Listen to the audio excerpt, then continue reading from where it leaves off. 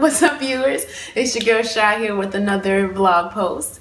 So Carnival veterans will basically tell you that Carnival is a very big industry, and if you have the means to play mass, it can get very expensive, especially when you're trying to look your best.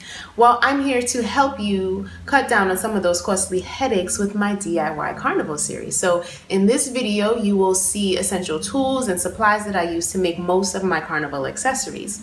And for access to the complete blog post, please be sure to visit www.thingsnice.com. And there you will find a printable shopping list to go along with this video. So if I've grabbed your attention, or if you know someone who's ready to get cute for Carnival, please be sure to number 1, subscribe, number 2, give us a thumbs up, and 3, please share the video. You ready? There we go.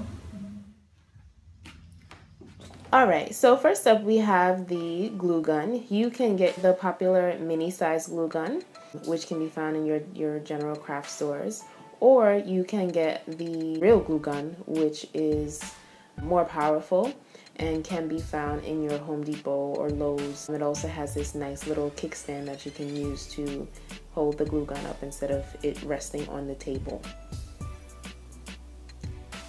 To go along with the glue gun, you're going to need glue sticks. So for the mini glue gun, you have mini glue sticks. They come in somewhat longer tubes sometimes, and then you have high temperature glue sticks, which are for your regular glue gun. High temp is best.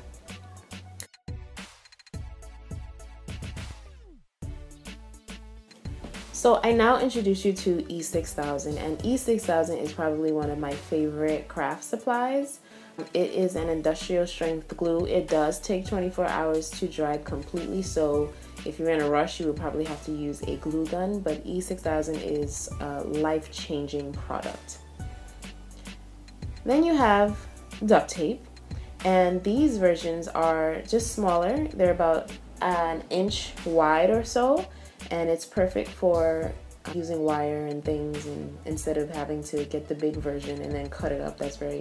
It's very painful. So getting these smaller versions is great. I think it's common knowledge that you will need scissors at some point in time, but just as a reminder, I'm just putting this out there for you. Sharpie marker, again, pretty self-explanatory.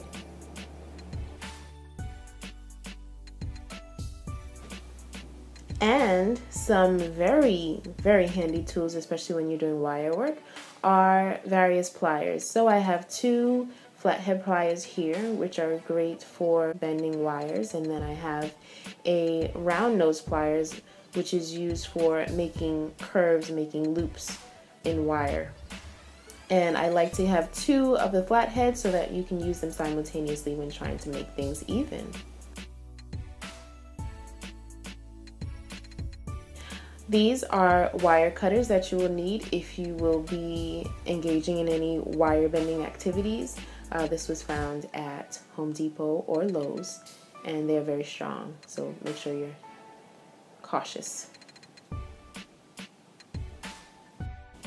When I'm working with fabric, I like to use this tabletop ruler. It's also great for a cutting guide for me to roll my tool along.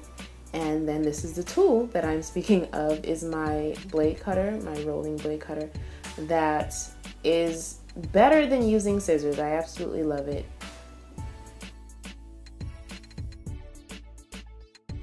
Then you have your tape measure, which is very important. You do not want to be making things and having things looking lopsided, so measurements are key, so make sure you have a flexible measuring tape to use. This is 14 gauge wire. You can find it at Home Depot, usually by the sections where they have the picture hanging items. And last and certainly not least, you have your trim and your Carnival bling. It cannot be found on the road without these items. It's on every piece of Carnival wear, so be sure to stock up on your trim and your bling of your liking.